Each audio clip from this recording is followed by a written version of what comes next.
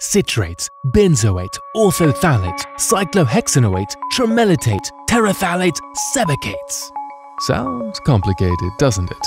Well, the truth is that behind this jungle of names and acronyms, we are talking about plasticizers, quite common chemicals essential to our everyday life. About 86% of all plasticizers consumed in Europe are used to make PVC flexible in an incredible variety of applications, in the building and construction sector, in electronics and electrical equipment, as well as in the automotive industry or on life-saving medical devices. The list of applications is almost endless. But don't let the name fool you. Plasticizers are used in applications other than plastics, including adhesives, rubber, sealants, and industrial paints.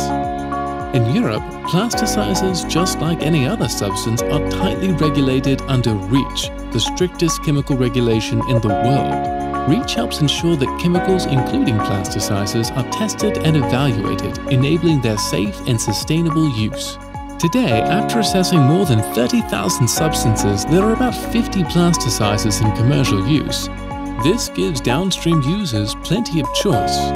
The global market for those substances is approximately 8.4 million tons a year.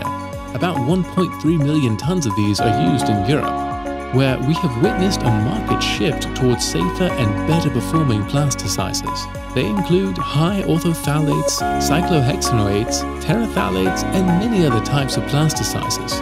Thanks to its ongoing research and innovative efforts, the plasticizers industry has adapted quickly to market and regulatory needs, while keeping its commitment to safe products and their sustainable use.